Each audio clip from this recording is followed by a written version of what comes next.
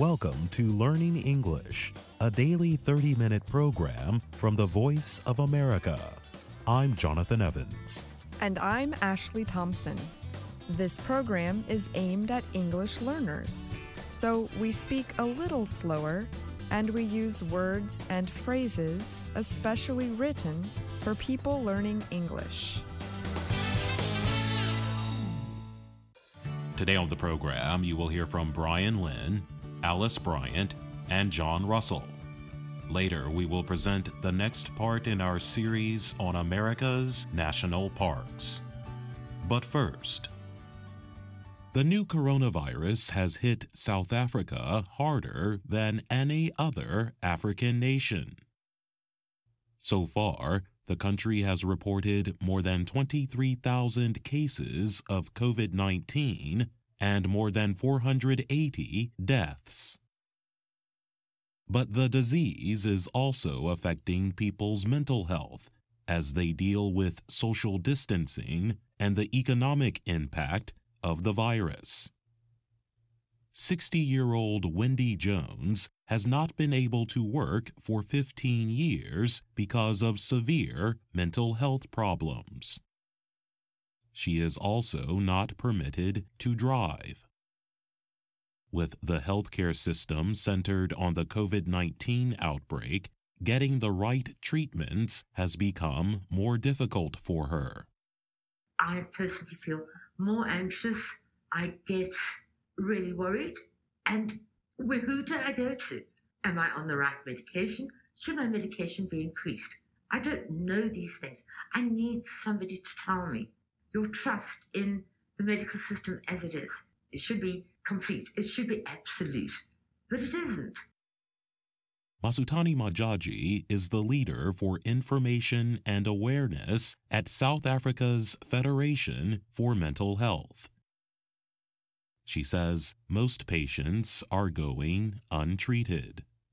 While clinics and hospitals are open, very few of them still pay attention to current mental health care users during this time. And also there is no screening for mental health during COVID-19 screening and testing. Kagiso Maranganye is a member of South Africa's Society of Psychiatrists. He says mental health care was poor even before the coronavirus crisis.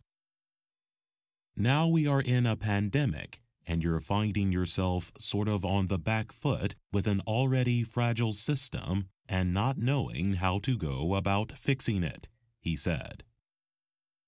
Matsutani Majaji agrees. She said in South Africa, only 5% of the national health budget goes toward mental health services. She added that in low and middle income countries like South Africa, between 76 and 85% of people with mental illness receive no treatment. South Africa's mental health workers worry about what will happen after the pandemic. The country has been through similar health crises before, and the effects are lasting, Kagiso Maranganye said. There will be some long-lasting effects on the psyche and the mental health state of the population based on what has happened before. We've had SARS, we've had MERS, we've had Ebolas, and all of these have required some sort of lockdown or some sort of quarantine to take place. Experts worry that this time, South Africa's struggling mental health care system will fall even more behind in meeting the needs of patients.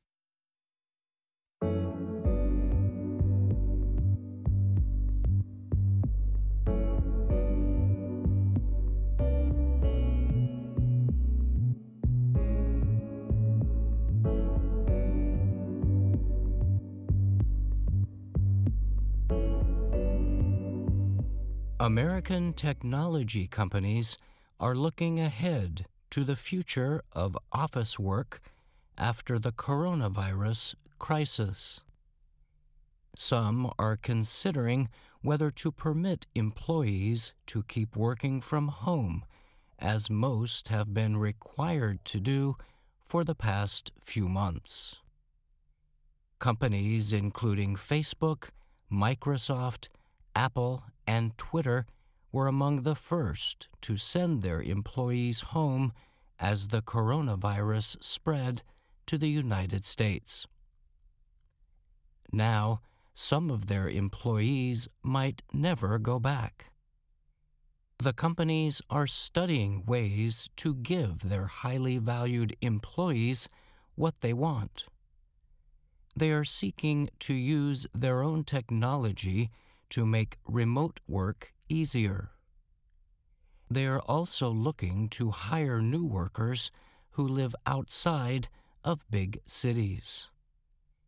Silicon Valley has long operated by establishing large work centers in major cities to appeal to high-quality workers. But the lasting effects of the pandemic could change that. Facebook founder and CEO Mark Zuckerberg recently discussed the issue of full-time remote work in a company meeting broadcast live on his Facebook page. He said a company survey had found that about 20% of workers were extremely or very interested in moving to full-time remote work after virus-related restrictions are lifted. Another 20% said they were somewhat interested in the possibility. The largest group favored a work situation including both remote and in-office work. In the future, Zuckerberg said, up to half of Facebook's workers could be working remotely. But he noted that the changes are likely years away. We want to make sure we move forward in a measured way, Zuckerberg said at the meeting. For now, employees at Facebook, Google, Twitter, and others have been given permission to work remotely through the rest of the year. Microsoft has told its employees they can work from home until October.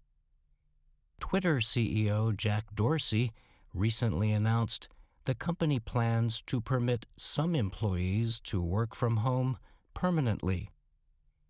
Some of the company's new U.S.-based job listings give the choice for workers to either be based in one of several major cities or work remotely full-time from anywhere. Andy Challenger is a vice president at the private employment company Challenger Gray and Christmas. He told the Associated Press that companies have gotten the chance to see the benefits of having employees work from home. Many companies are learning that their workers are just as or even more productive working from home, he said. Microsoft CEO Satya Nadella also spoke about the issue at a recent developer conference. Every organization will increasingly need the ability, at a moment's notice, to remote everything from manufacturing to sales to customer support, he said. Microsoft's Chief Technology Officer, Kevin Scott, had already been working a lot from home before the virus hit. He is based in Silicon Valley, while the rest of the leadership team is mostly based in Redmond, Washington. Scott said the experience of the last few months had sped up the process of employees trying to find the best methods and technology to successfully work from home. He added that the process requires learning the culture of keeping in touch with coworkers remotely. That is getting so much better so quickly, he said. I don't think I'm going to be commuting nearly as frequently as I was before. I'm Brian Lynn.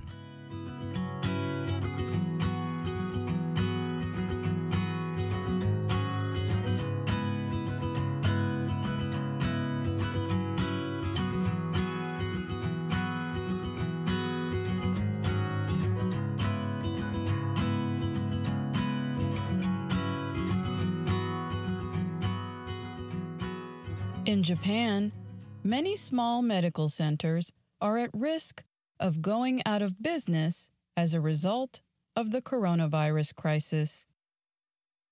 Even as the government eases COVID-19 restrictions, people continue to avoid the clinics in fear they might catch the disease there. Now, clinic owners are asking the government for help. Toshihiko Yamazaki operates a clinic in the city of Urawa, north of Tokyo. He said clinics in the residential and office areas seem to be having a difficult time. Even if the state of emergency is lifted, patients won't be able to return as long as there is a risk of infection, he said. Yamazaki has 7 employees. His clinic has gotten through the crisis better than most because it is close to a major train station. Still, in April, revenue was down 17%. Japan had about 16,600 coronavirus infections and around 850 deaths. It has mostly contained the virus without heavy restrictions on travel and business. Citizens mostly have obeyed the government's call for an 80% cut to social interactions. Clinic visits for usual health care have decreased as a result.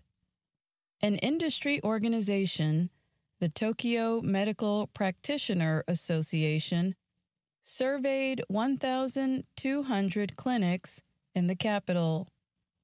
It says more than 90% of them suffered revenue loss in April. The Japan Federation of Insurance Medical Associations carried out a similar survey nationwide. It found that more than 80% of 2,900 clinics also saw revenue loss in April. Some of the business went to the internet, where doctors can provide telehealth services. But most doctors get only about half as much money as they would receive for in-person visits. Experts also predict a decrease of about $4.6 billion in hospital revenues this year. Teaching hospitals have asked the government for financial aid. And medical and hospital groups are urging Japan's health ministry to redirect aid for community health programs to small medical centers. Health ministry official Kazuho Taguchi said the ministry was taking the issue seriously. Non-virus services must be continued, he added, saying the ministry was holding hearings on ways to deal with the problem of fewer patients. Toshio Nakagawa is vice president of the Japan Medical Association. He points out that as revenue decreases, doctors may reconsider plans to buy equipment and hire workers. That, he says, could lead to a drop in the quality of medical care. I'm Alice Bryant. In the film A League of Their Own, actor Tom Hanks plays the coach of an American baseball team. He oversees an all-female team called the Rockford Peaches. In one famous scene at a game, Hanks gets angry at one of the players. She begins to cry. He then says the following words. There's no crying! There's no crying in baseball! That movie line has also been in the news recently.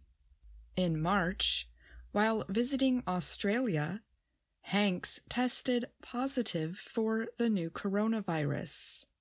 A short time later, the actor wrote on Twitter, "Remember, despite all the current events, there is no crying in baseball."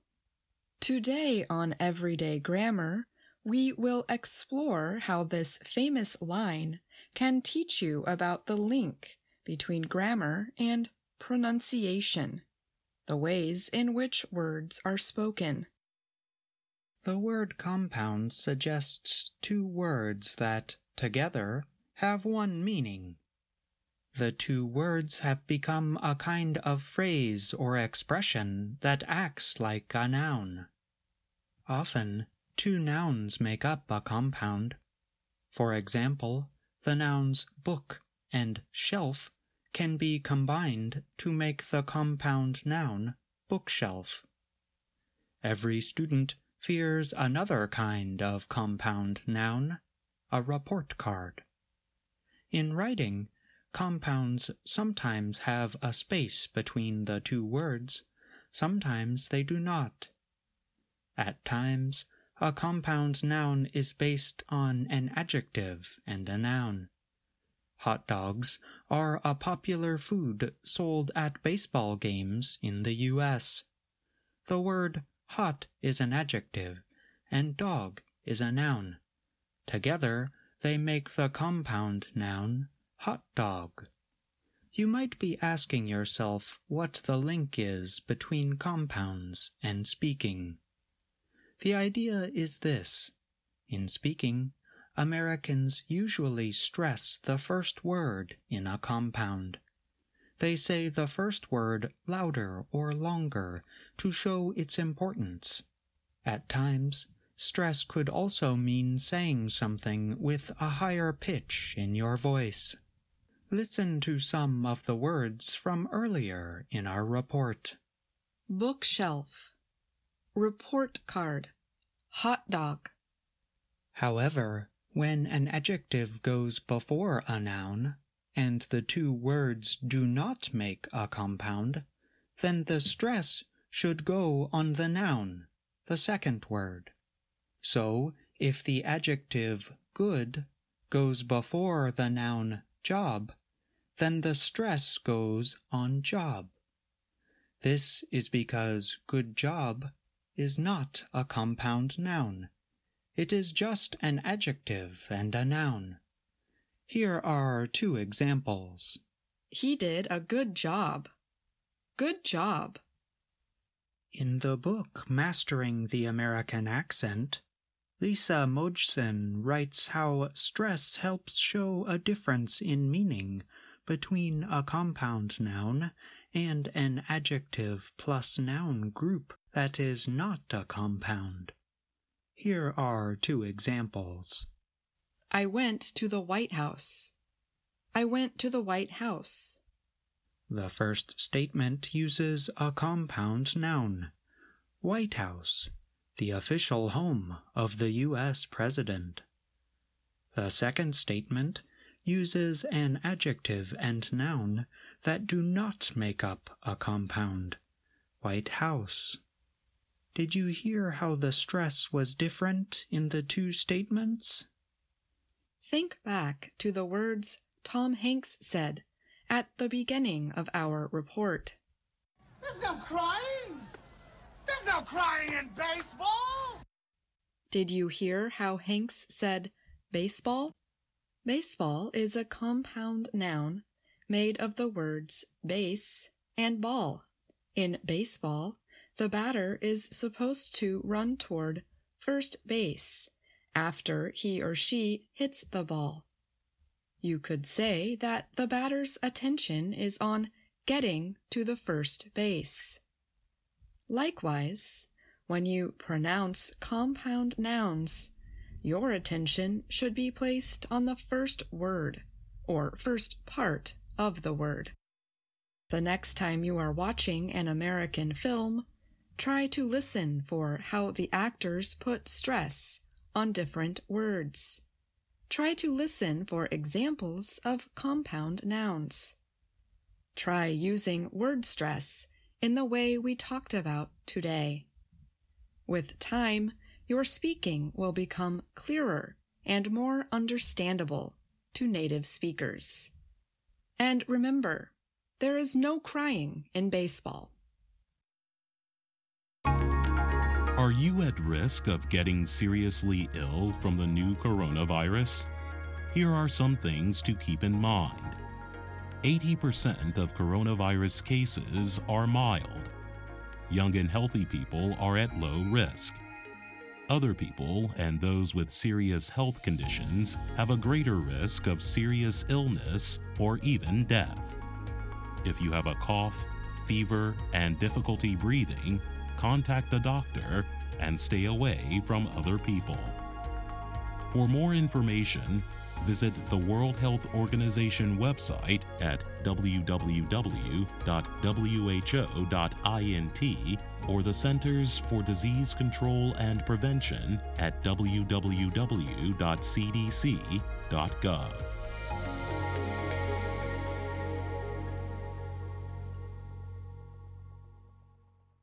The Verdi National Park is over 100 years old. In 1906, then President Theodore Roosevelt signed a bill creating the park. Mesa Verde offers visitors a look into the lives of the ancestral Pueblo people who lived in the area between 700 and 1,400 years ago. The national park protects almost 5,000 archaeological sites. They are some of the best preserved archaeological areas in the country. The term Mesa Verde is Spanish for green table. Early Spanish explorers gave the name to the area. In geology, a mesa is a flat-topped highland with steep sides. Mesa Verde is not actually a mesa. It is a cuesta, a term used to describe a hill with a sharp drop on one side and a soft, gentle slope on the other. A more correct name for the national park, then, would be Cuesta Verde. The gently sloping side of Mesa Verde was important in the formation of the 600 cliff dwellings within the park. Cliff dwellings are living areas that were set up in caves, the large open areas in the side of the cliff. Mesa Verde rises more than 540 meters above the ground. Visitors can drive to the top of the hill on a winding mountain road. In the distance are the flatlands and mountains of an area called the Four Corners. That is where the western states of Colorado, Utah, New Mexico, and Arizona meet. Some of the ruins in the Four Corners area are from the earliest people who lived there. They were hunters and gatherers, now known as basket makers. The basket makers lived in simple caves. The first evidence that ancient people had moved to Mesa Verde is from about 1,500 years ago. Those people lived in pit houses, large holes in the ground with wood and mud covering the top. In the 8th century, the early Pueblo people began building square structures of large connected rooms, or pueblos, above ground. More than 300 years later, they climbed down the canyon walls and began building cliff dwellings. Today, visitors to Mesa Verde National Park can see some of the remains of all 4 kinds of settlements. Visitors are able to explore several of Mesa Verde's renowned cliff dwellings. Many of them take several hours to reach by foot. Signs along some of the paths point to trees and plants used by the ancestral Puebloan people. Visitors will also find the juniper and pinyon pine trees that make Mesa Verde green. Cliff Palace is the largest cliff dwelling in Mesa Verde and North America. It has 150 rooms. It is not easy to get to Cliff Palace. Visitors must climb down into the canyon on a narrow path with many steps. They must also climb down several ladders. But the trip is well worth the effort. Visitors can examine this beautiful structure made of stone and clay. Spruce Tree House is the 3rd largest cliff dwelling in Mesa Verde. It has 114 rooms. It also has 8 underground rooms called kivas.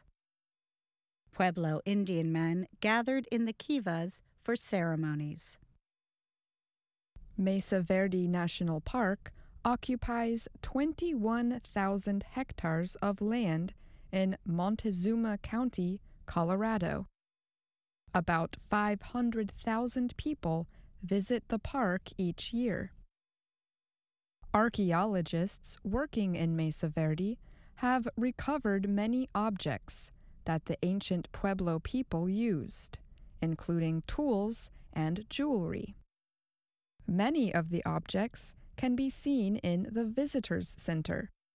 However, human remains or any object from a burial area may not be touched or shown. This is to respect the wishes of the modern Puebloan people who live in the area today. Mesa Verde has been recognized as a special place.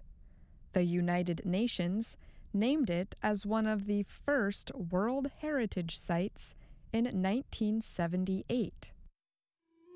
Today's Pueblo Indians consider Mesa Verde a sacred place, and for visitors from around the world, it remains a place of mystery and beauty. And that's our program for today. Listen again tomorrow to learn English through stories from around the world. I'm Jonathan Evans. And I'm Ashley Thompson.